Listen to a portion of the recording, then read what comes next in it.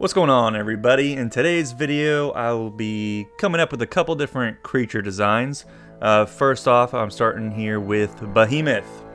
So Behemoth is a popular creature from mythology, from the Old Testament. It's often seen as like the counterpart to Leviathan. And there's tons of different, iterations of this creature, from so many different types of pop culture, like even like Final Fantasy has their Behemoth design and all that. And I just kind of wanted to come up with my own. So according to the legends, sometimes it's compared to like an ox, other times a hippo. I like the idea of it being themed after like a hippo because they're just absolute tanks and they're just so cool looking. So that was kind of the starting point that I wanted to use here. Also, I thought it'd be cool to throw in some elements from like a wild boar, just because if I want to make something look really primal looking, I mean, the go-to is like tusks, right? I mean, you can't beat that. So I just had to throw on a bunch of cool looking tusks and everything around this big fat lower jaw. I wanted to throw kind of like the mane on the back that kind of goes into that big furry tail. I thought that was kind of a different approach. And I had to throw in some dinosaur elements too, of course. If you want to make something look cool, why not throw a little bit of dinosaurian type vibes into it. So I incorporated that as well. And like normally when you're designing creatures, like you should pull up references to use, because like especially if I'm using like examples from living creatures, like I said, hippo and boar and all that kind of stuff, should I have pulled up some actual references to what they really look like? Yes, but sometimes I just like to wing it, so I didn't even look at any images. I'm just kind of going off the top of my head, just what I remember these animals to kind of look like. So I mean, hippos are not too complex of creatures, so just off the top of the dome I just started kind of drawing what I remembered a hippo to look like, which sometimes I think it can benefit you when you're designing creatures if you're just going straight from the imagination, because then it can look a little bit more unique, I feel like, and you get add a little bit more of your own type of style to it when you're not pulling directly from the source material. But typically, you should always have some sort of references pulled up just to kind of help you with the whole drawing process. But anyways, as I was kind of finishing up this concept here, I kind of had the idea, because originally this was just going to be just a little doodle for fun. It wasn't going to turn it into anything. But I started to think about it, and I was like, what would be fun, like a really fun idea, is to kind of come up with my own bestiary. Which, side note, my whole life growing up, I've always pronounced it bestiary, because it's the book of beasts. So I just automatically always pronounced it bestiary. But it's technically pronounced bestiary, but I just think it sounds cooler to be called bestiary, right? I don't know. What do y'all think? How do you pronounce it? Do you pronounce it bestiary or bestiary like me? Because I just think it sounds cooler.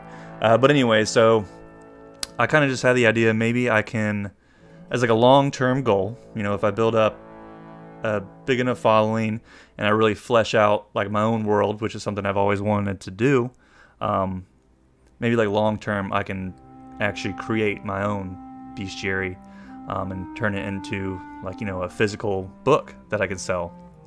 I just think that'd be a fun thing to do if I keep these creature designs up, come up with their lore and their backstories, or what type of environment they would inhabit, even come up with like a giant world map and everything, and flesh all that different stuff out, like Tolkien style, or just my own world. Because ever since I was a kid, I've always had these ideas, but just never really manifested them into like this actual thing, right? So I think that's something that I might end up doing with this. Yeah, so here we have the completed entry for Behemoth. Scientific name Gigabrutus amphibius, which means the giant river brute. And a little lore for you here. A massive beast of incredible bulk and strength, the behemoth dwells near swamps and rivers within the great savannas. It lurks in the murky waters where it patiently waits for unsuspecting prey to drink at the water's edge. To keep its internal temperature down when venturing far on land, this colossal brute will roll around in the mud to coat its body. During mating season, these animals are highly aggressive and will charge at any poor soul who happens to wander into its territory. So, that's it for Behemoth, and now we'll move on to the next creature design for the video. Alright, now this creature from mythology that I'm working on is called a Roc. Not Dwayne "The Rock" Johnson, but R-O-C. It's really just a giant bird that is so large it can pick up and carry off elephants. So, to be honest, I didn't really add to really any fantasy elements at all to this design. You can see here, as opposed to the last Behemoth design where I didn't use any references. This one I'm directly using one of my favorite birds as a reference, the bearded vulture. So since the Roc is basically just a giant bird, I figured I could use the bearded vulture as the inspiration for this creature here. So really just tit for tat, I just made a giant bird. I altered a few things from what the bearded vulture is. You know, I fluffed up its, the crest on its head, and then like even the feathers on its chest, and bulked up the feet to make it look a little more, vicious. But really with this design, what ends up bringing it all together, you'll see at the end, is the color palette I end up doing for it, which I really like the way it ended up turning out. So you'll see in a little bit, so just stick through the video, alright? Just see it through to the end, okay, folks? It's a short video, alright? Yeah, so bearded vulture, if you don't know anything about them, they're freaking awesome, man. They're gorgeous birds. They're so cool looking. So that was my reference for this. Really just, honestly, this was really a good tutorial in just, drawing birds and anatomy and stuff like that, because I really don't draw just a straight bird too often. So this is actually really fun for me to do this one here. And for like this creature's lore, I kind of wanted it to also inhabit a similar biome or ecosystem as the Behemoth.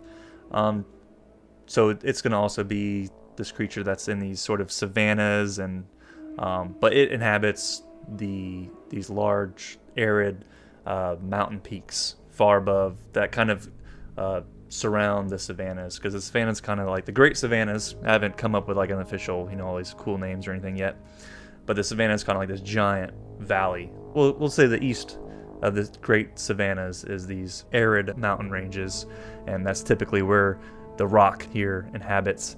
But then occasionally we'll swoop down into the savannas to pick up some prey.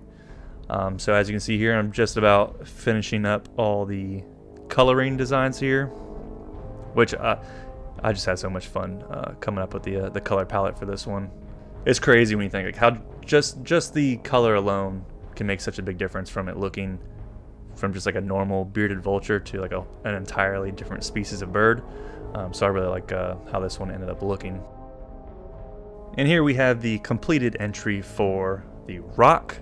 Scientific name Uranoregis tyrannus, which means Tyrant Sky King. And for its lore, these gargantuan birds make roost in the arid mountain peaks far above the great savannas. While the females sport a white coat, the males boast a blazing scarlet instead as a means for a mating display. The more mature the male, the deeper the reddish hue. Though these birds are very rarely seen, should a large shadow ever be cast down across the valley, run for cover with the utmost haste. The Roc considers almost all creatures to be its prey. They have even been known to swoop down upon behemoth calves and carry them off high into the skies before dropping the infant beasts down to their death, feasting upon the marrow within the shattered bones. And there you have it, folks. That'll wrap up my creature designs for today's video. Do me a solid, if you liked the video, hit that like button, and also subscribe to the channel if you're new here so you can keep up to date with all the content I upload in the future. And also give me some feedback down below. What do y'all think? Do you like the idea of me coming up with my own bestiary here and putting it up here on the channel for y'all to see. And are there any other specific creatures from mythology that you're hoping end up making it into my bestiary entry here? Let me know in the comments down below. Thank you all for watching, and I'll see you in the next one.